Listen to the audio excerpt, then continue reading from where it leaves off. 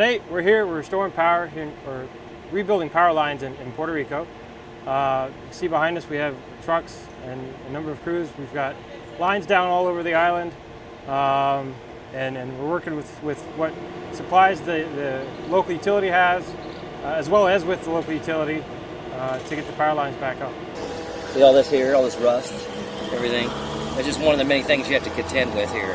Lots of people, they're always honking the horns, they're always waving at us, always thanking us, big thumbs up all the time. A number of them just come out, they shake their hands, thank us for coming here.